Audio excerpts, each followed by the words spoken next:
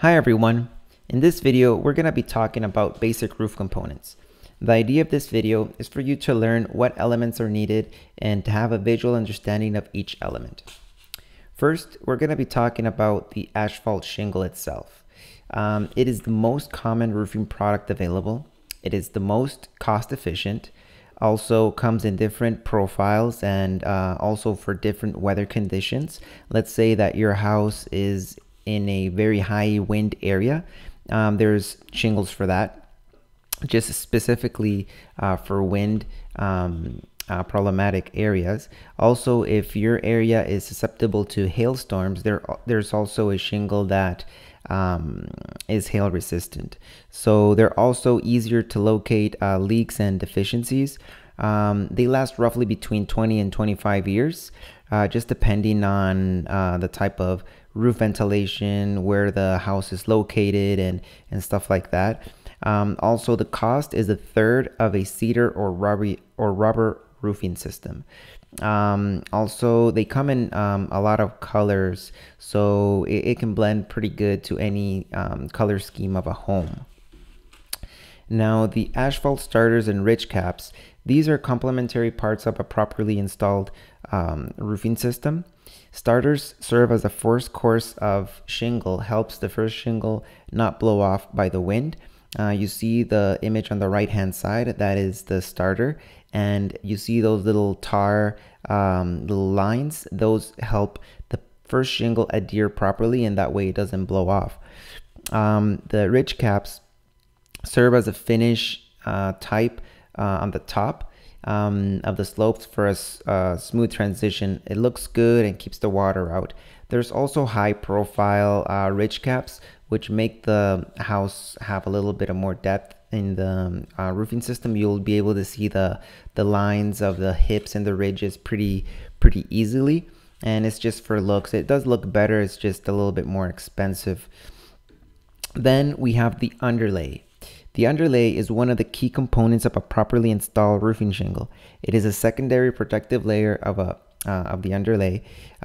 We always use synthetic underlay because it has the following benefits. It is 12 times stronger as a traditional petroleum-based underlay. It is inert to mold growth. It does not absorb water or wrinkle. It is UV resistant, and it is slip resistant. So, before they used to use petroleum-based ones, which they would absorb water. They would tear easier than the traditional, than the now synthetic ones that are typically used. So if somebody is gonna do your roof, just make sure it's a synthetic underlay and that they do install the underlay. Not everybody does it, and it's just a good roofing practice. Next is the roof vents. There's two fundamental benefits of an effective roofing ventilation system. The first one is a cooler attic in the summer, which will help the shingles last longer just because they don't overheat. And the other fundamental benefit is a dry attic in winter. This helps avoid attic condensation.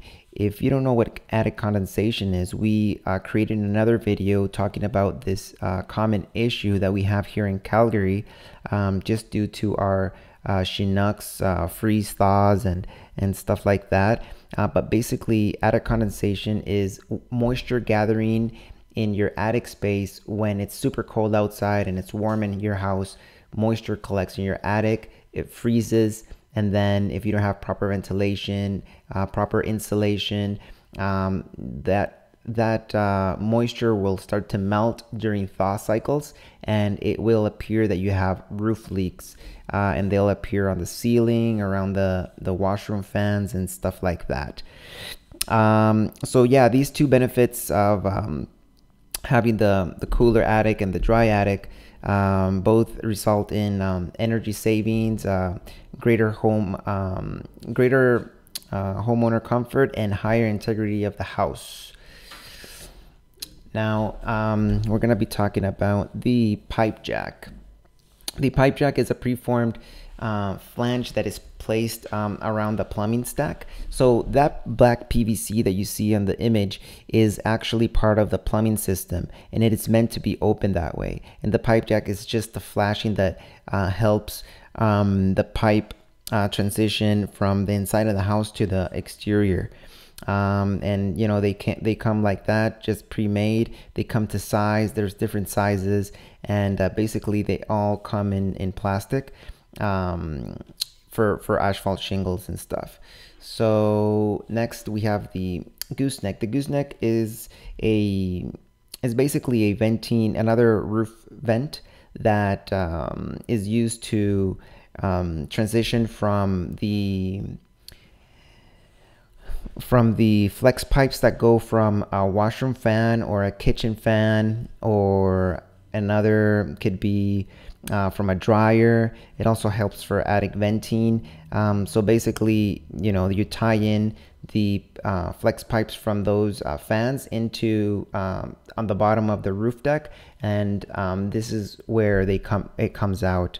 And they have two presentations, one in metal and the other one in plastic, and that's their basic function. Now the metal valley, well, the valley on the roof is one of the most vulnerable areas of your roofing system. If it's not properly protected, a valley can channel water directly into your house, causing interior damage.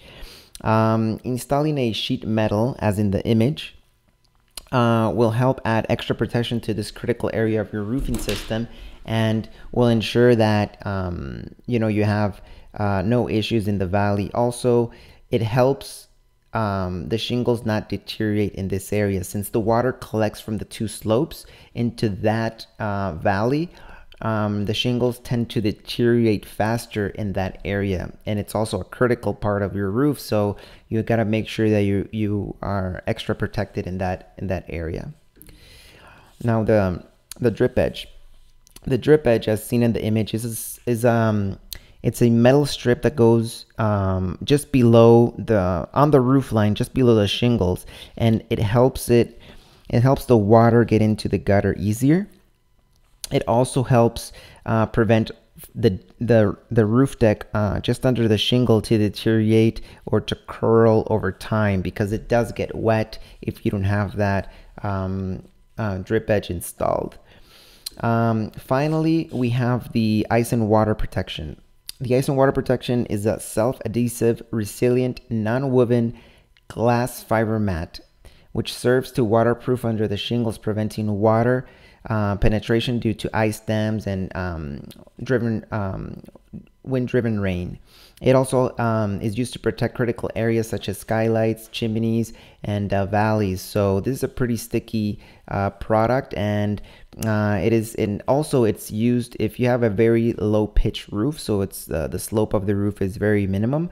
We recommend installing it on the whole house. That way, if you have any ice damming or anything like that, you make sure that your whole roof is protected. And also, it's recommended by the manufacturer to install it on the entire roof to get that warranty that they provide.